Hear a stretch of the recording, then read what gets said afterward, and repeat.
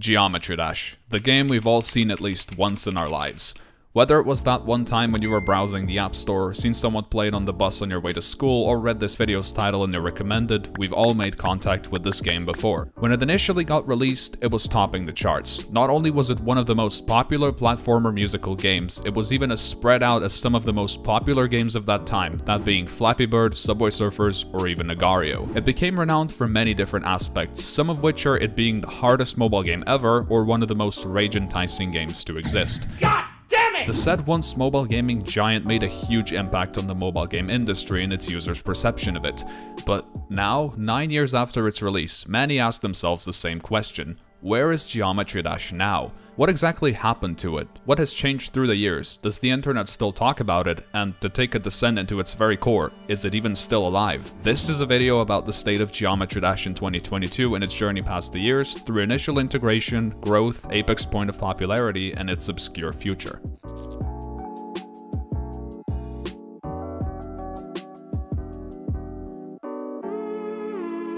Let's begin by breaking down Geometry Dash's history. On August 13th of 2013, an indie game developer RobTop released his new gaming project, which was at first called Geometry Jump, that would later be renamed to Geometry Dash. Its beta trailer aired 3.5 months before the release, while the actual trailer that has so far amassed over 100 million views on YouTube was uploaded 2 weeks before the game's official release on iOS and Android. Released were two versions of Geometry Dash, the light version with limited access to the game's features, and the full purchasable version that holds the name of the game. At first, Geometry Dash was a mobile game, later on becoming playable on computer devices as well using the keyboard and mouse. It consisted of 7 main levels that scaled in difficulty and were made by the developer himself, while the game's users could build their own levels using the level editor, which is still only available with the full version of the game. 1 month later, Geometry Dash received its first update, introducing a new level, new gameplay features, bug fixes, and general improvements.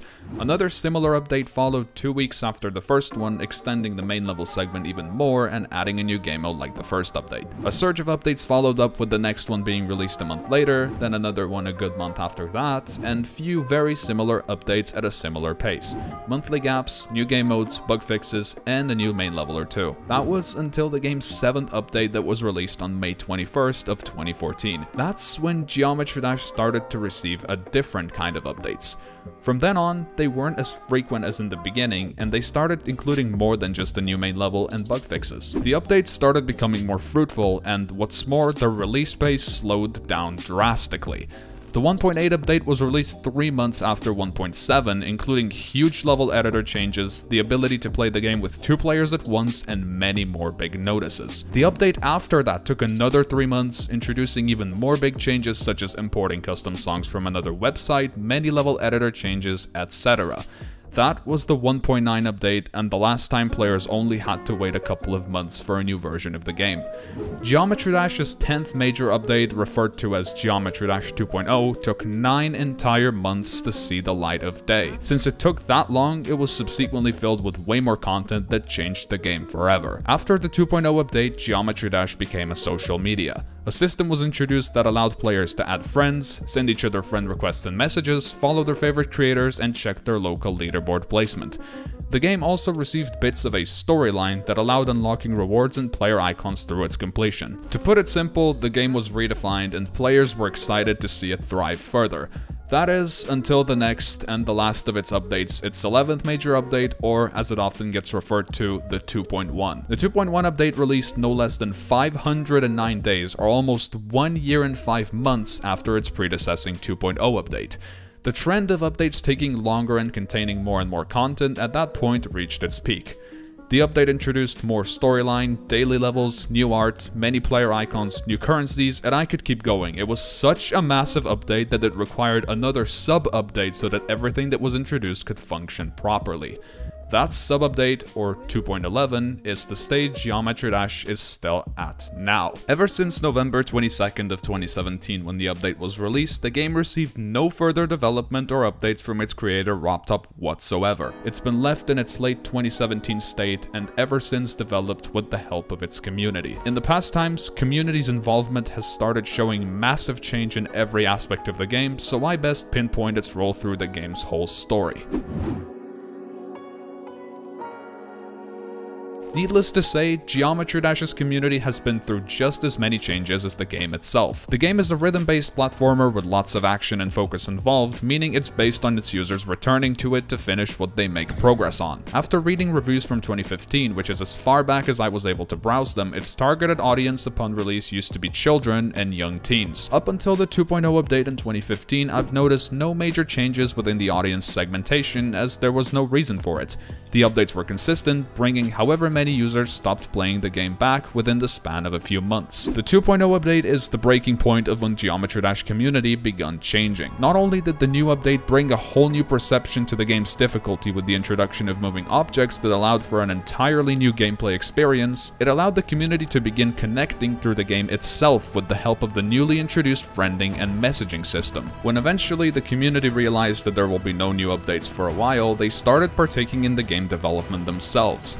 Things such as Geometry Dash clans, levels built by multiple people called collabs, YouTube content events, streaming events, and much more started becoming way more frequent than in the prior updates. In 2.0, Geometry Dash last saw its specks of former glory and the times when it was played all over the world by everyone. The reason for that is that the community features, which were the main factor of players starting to connect more firmly, were only available in the full version of the game. Its light version, which is where most of its players began, only received a new main level once every few years, considering the slowness of updates. That's not much that would motivate new players into joining the community like at its release. Besides, when updates became less frequent, many of the old players left.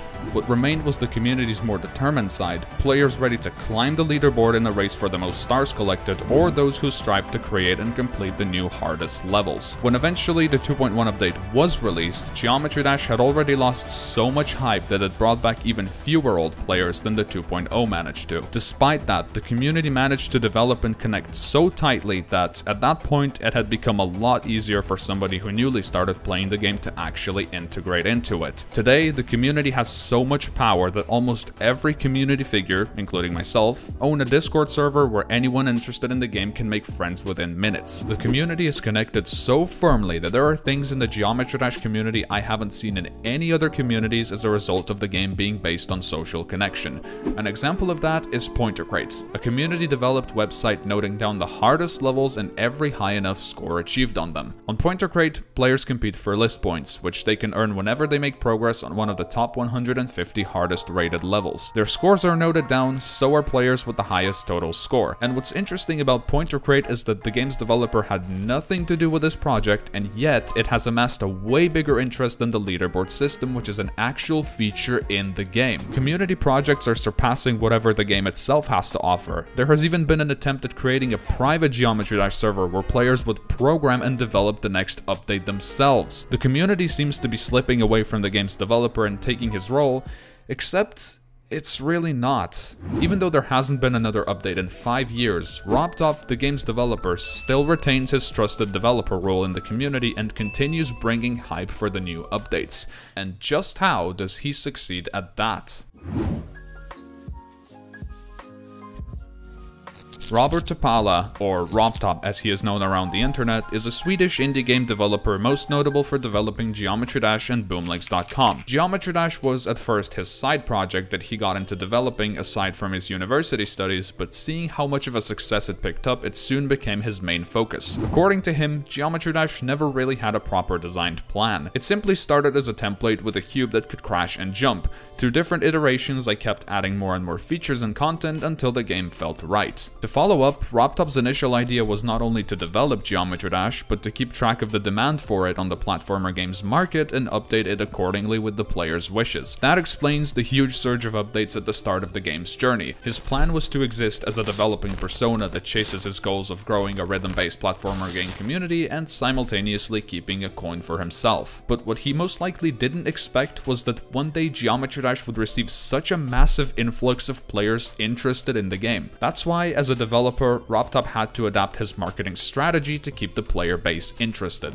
Since the game on its own has the ability to keep users playing long, everything he really had to do with the contemporary community is keeping them busy with updates. Every month one of them was released and everything seemed okay. That strategy showed success within downloads and reviews, but after about a year, things slightly changed, with the community grown to a point where at least 60 million users downloaded and paid for the full game. RobTop felt like he needed to revolutionize Geometry Dash. I'm not entirely sure if this is how he intended for the game to be, but as he started taking more and more time to release the updates, the community started to become self-sustaining. That means that the fanbase had so many interactions with itself through different projects like the earlier mentioned Pointer Crate or Geometry Dash Yearly Awards that it started to lose less and less players and had a higher chance to keep an interest in users that just downloaded the game. Speaking of marketing, I wasn't able to find official Geometry Dash advertising clips appear anywhere except on RobTop's YouTube channel, meaning the game achieved such insane growth without being advertised at all.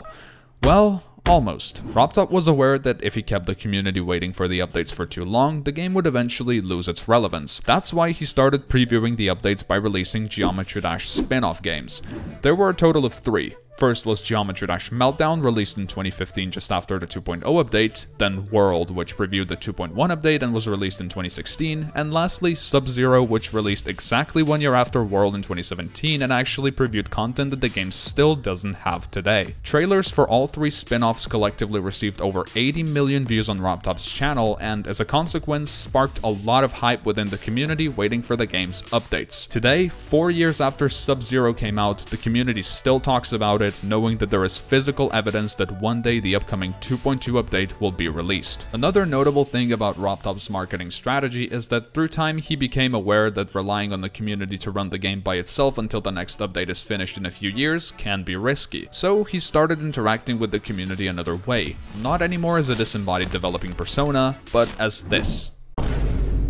To understand the community, he became a part of it himself. Around 2019, he started interacting with the player base significantly more than in the times before. That includes commenting on players' levels, joining players' streams, talking in the official Geometry Dash Discord server, and even previewing the upcoming update on his Twitter account. All of this was until 2019 almost entirely unknown, and today it happens almost on a daily basis. We rarely not see the developer answering his fans' questions on Discord or updating the game's status on Twitter. So, what changed? It would make sense that since he developed Geometry Dash only by himself, it became profitable enough for him that he really wouldn't need to develop it anymore, and if it was his choice, could scrap it for good. But as somebody who's spoken to him, I believe that he's just a nice guy that genuinely wants to have fun with his community. Something tells me that in the earlier days when the player base was still young and the game wasn't as diverse, there really wasn't much interaction for him to do, but now when players are able to do things such as transferring Sub-Zero's files onto the main Geometry Dash to gain early access to the 2.2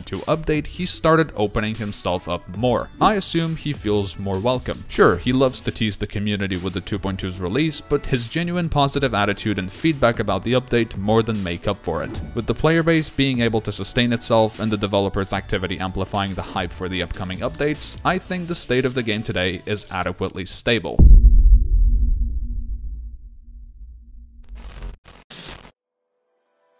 In recap, despite the lack of development, the Geometry Dash community today remains active and alive. There are many ways in which both the game itself and its player base changed since they first saw the light of day, but the changes we've seen bring a much better experience for the game to thrive further. The community is finding different ways to connect and remain visible on the internet, being bound together by one common wish: to finally be able to play the next update, which was recently previewed on RobTop's channel after 2 years since the last heads up. The update was even said to be released later this year, but in reality, who really knows? One thing, however, is clear and undoubted. The hype for future updates will remain, no matter how long the game doesn't receive them for. Geometry Dash is after all still a big game, making its way into YouTube users' recommendation section and getting millions of views daily. Even if it's left untouched for another 5 years, well, the community might not grow as much, but it won't see a significant decay either.